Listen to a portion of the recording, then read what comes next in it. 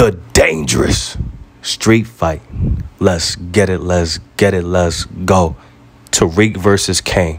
Look, Cane and Tariq are different individuals, but they are both monsters in their own way. See, Cane was raised in the life. You know, he's the muscle of the Lorenzo organization. Look, he chopped up his own uncle to pieces because his uncle was a snitch. He hit his own mother when he was heated.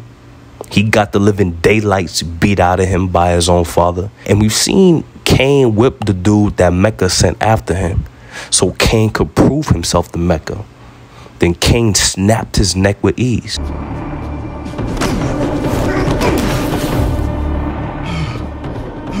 Get up.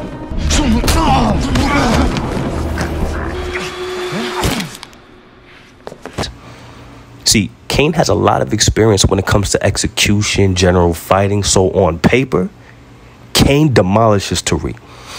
But the thing is, Tariq has the favor of the writer. So there's a lot of unrealistic things that Tariq will be able to get away with that won't occur in real life.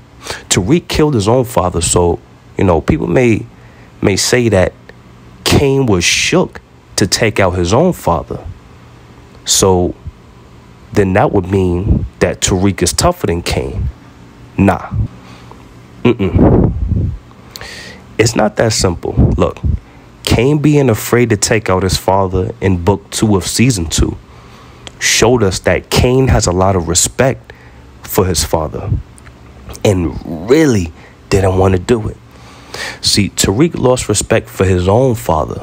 Tariq was confused on why Ghost left Tasha, and he made up stories in his own mind and created this false narrative about Ghost being this evil man that was going to destroy the family. That's why it was easy for Tariq to pull the trigger, because emotionally he was done with Ghost, because he thought Ghost was going to throw him and his family under the bus. And then there were people like Kanan, Tasha, Dre, Ray, and even at one point, Tommy. Those people had a hand in Tariq's growing disdain towards Ghost, right? So Tariq had a lot of motivation to kill Ghost, but Cane, he looked up to his father. He looked up to Lorenzo. Cane would always speak highly about his father. Since Lorenzo went inside and even after he got out, and even when Lorenzo sided with Drew over Cane, Cane still had enough respect for his dad and hesitated and chose not to shoot and kill his father. Now, even though Monet and Tariq tricked Cane into thinking he was going to take out Lorenzo, Tariq stopped him and told him that Lorenzo was not the intended target. Then Cane had a sigh of relief. But look, Cane was never pushed to the point where he felt that Lorenzo was a threat to the family. So because of that respect that he had, Cane couldn't take out his own blood. There was a time when Cane went against Lorenzo, but he just wanted to prove to his father that he could stand on his own and that he was worthy enough to be the leader that Cane wanted Lorenzo to see him as. So the whole thing about Tariq killing Ghost and Cane not killing Lorenzo argument, that doesn't hold any weight. Now back to the fight. Tariq is a book smart kid, and actually he has intellect that transcends beyond the books and is able to adapt mentally to a lot of situations. When, you know, Cane took Tariq under his wing, he was able to catch up quickly. But despite that, Tariq cannot fight. Like, let me tell you, Tariq can't fight worth nothing. It's good.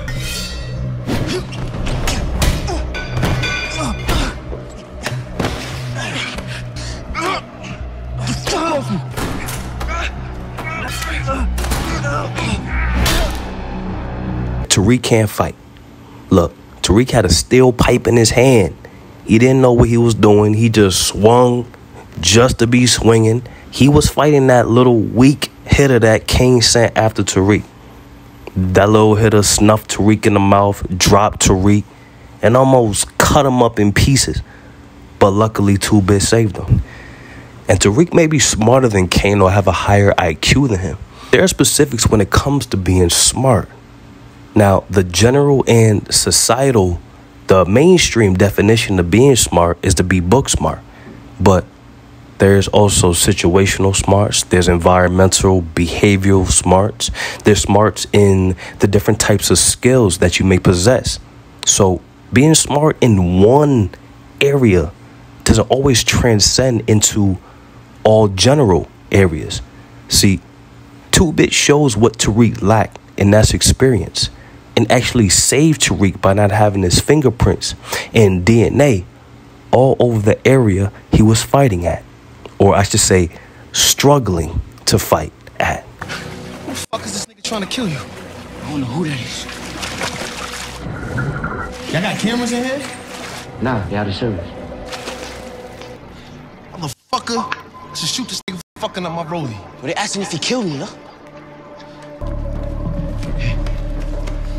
Nah, more. Man, that's what you asked for. Just saved your fucking life. It's gonna run you at least 20 to 50 more bands. Fuck it, all right, let's just go. Whoa. Wipe everything down you touch, stupid ass nigga.